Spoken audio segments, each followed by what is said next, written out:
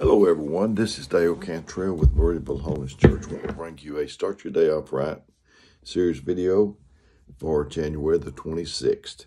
My quote is church signs from Sister Joyce. It says, "It's hard to hear God's voice when you're already decided what you want him to say."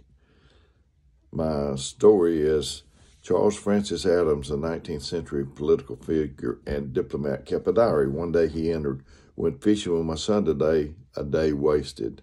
His son, Brook Adams, also kept a diary, which is still in existence. On that same day, Brook Adams made this entry: "Went fishing with my father, the most wonderful day of my life."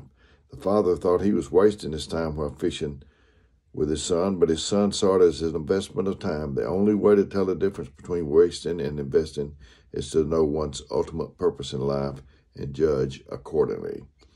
My scripture is Mark 10:13 through 16, "And they brought young children to him that he should touch them.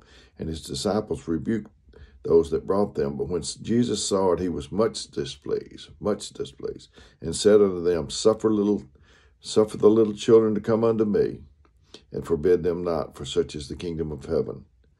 For such is the kingdom of God.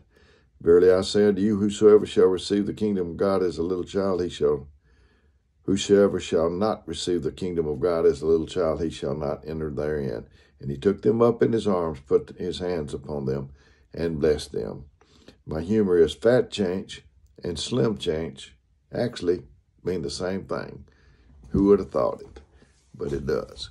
So this is Dale Cantrell with Murrayville Holiness Church, saying I didn't come to do this to replace your minister. You get a church just to supplement if you need it. If you have a quote, a story, a scripture, a clean joke, send it to me.